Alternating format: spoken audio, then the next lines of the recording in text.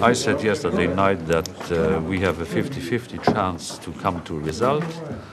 I would say that at this very moment we are at 60-65%. The Polish problem has not been solved. The presidency is actively trying to get this thing from the table.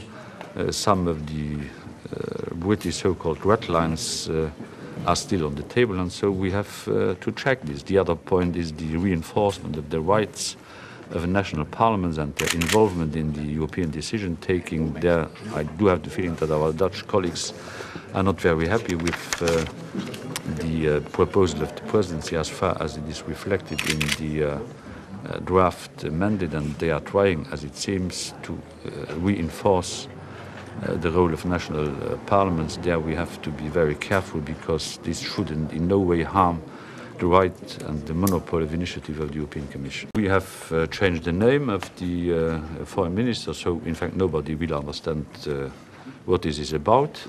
Simplified treaty, and we didn't discuss in detail the general architecture of European foreign and security policy as far as the institutional framework, external service and all these things are concerned. This will be done later this night. And what is the name of the foreign minister? The name is High Representative of the European Union for Foreign and Security Policy. What is important? No, not really. We did add of the European Union. And this reflects the idea that the competence which are with the Commission and with the Council are now in one hand, whereas for the time being they are in two hands, because they are split between the Commission and the Council.